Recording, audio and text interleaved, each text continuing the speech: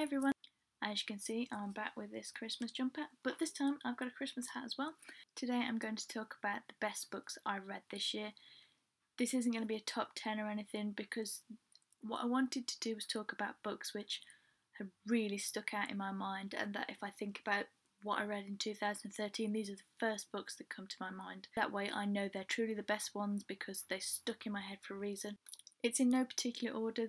These books are all ones that I equally loved, though there are two books which I definitely loved more than anything else I read, and they came from the same series, so I'm going to start with those first. That's Day, Night and Arbitrate by Megan Thomason. It's got quite a complex and interesting storyline, so I don't want to go into too much detail because I don't want to spoil it for you. That would be the last thing I want because it's such a good book, such a good series.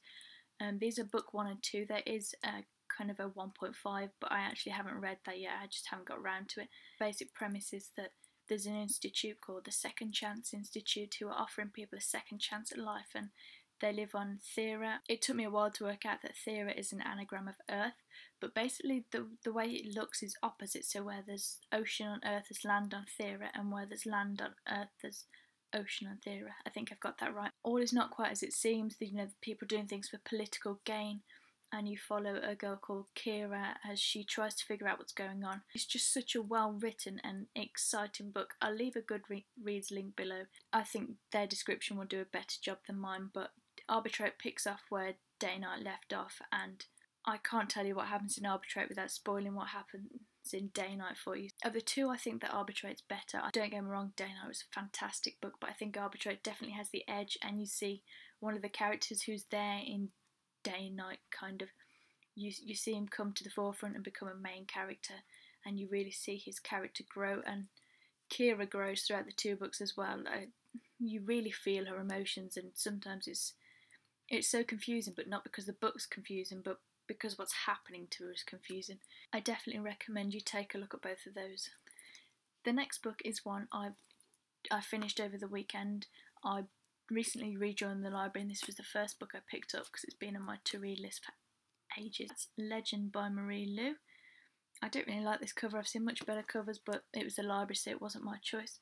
I'm sure lots of you have heard about Legend, but if you haven't, I'll kind of take you through the rough premise. It's told by two different people. It's told by a girl called June, she's incredibly intelligent. She's come from a wealthy military background, and she's been groomed to go in the military all her life. And her brother's in the military, and she idolises him and looks up to him. But then you've also got the story being told from the point of view of Day, who is a boy who he failed his trial, which meant that they basically thought he was good for nothing. He lives on the street, but he's become the city's most wanted criminal. He's never committed massive crimes. He hasn't murdered anybody, but he's making the military look bad because they just can't catch him. They don't even really know what he looks like, and it's about how they come together to try and get one over on the oppressive government. Again, I'm not going to say too much more because I really don't want to spoil it. The next book I want to talk to you about is Divergent by Veronica Roth. I also read Insurgent and Allegiant this year, but for me, I think that Divergent was definitely the better one. The other two, I was hooked in, but not as much as I was with Divergent. This is again another dystopian book. Can you tell I like dystopian books? It follows a girl called Triss who lives in a city where people are split up into factions, and basically factions are more important than family. If you choose to join another faction, then basically you won't see your parents again. And this is another one of those dystopians where they try and overthrow their oppressive government. And again, I'm not saying any more in case you don't know about it. I hate spoilers, so I don't want to spoil it for you. So if you think I'm being vague, I apologise, but I wouldn't want to ruin it for anybody because this is a roundup. This isn't for me to go into a massive detailed discussion about it, but now I'm going into a detailed discussion about not going into a detailed discussion. Another book I read this year which I really enjoyed was The Selection by Kira Cass. The premise behind The Selection is kind of like programmes like The Bachelor. I think I honestly haven't watched them, but I kind of know what they're about. It's about America in the future, and it's about a royal family, and when their son comes of age, Prince Maxon, they hold like a TV style selection process to find him a future wife, and they pick people from all over the country, and people are split up into castes, so some people will be wealthy and well off, but other people will have really bad jobs. They won't have any good prospects for life. They'll basically be poor for their entire life. But they take girls from all over the country from different castes, and you basically follow them through part of the selection process. The one thing that did annoy me though is that at the end of the book you don't find out who's won the selection. People get voted off, but you perhaps only halfway through it. It disappointed me a little because I like books in a series to stand up on their own, and that wouldn't really. But the way it was written, I think I finished it in 2 days. It was just written so well. I really enjoyed it, and I'm looking forward to the one to finding out finally what happens. The last book I wanted to talk to you, my most memorable books of this year, is The White Queen by Philippa Gregory. There's been a TV series on this, and I didn't know this was a book. My nan was watching it on TV and I really enjoyed it and discovered it was a book, so I decided I had to read it. It's very different from what I usually read. As you can probably tell, I normally go for young adult dystopian. This is historical fiction. Again, I'm not going to go into too much detail in case you haven't read the books, haven't read the TV series, but like the sound of it.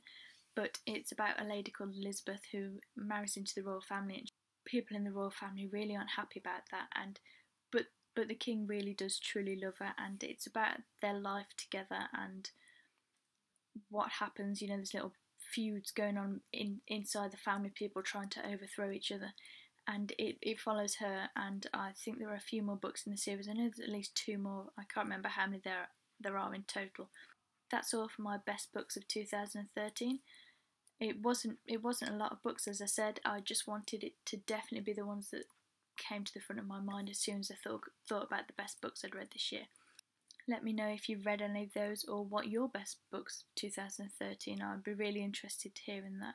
I will leave links to Goodreads below and any reviews I've done so you can find out a bit more about them. Thanks for watching, hope you enjoyed it.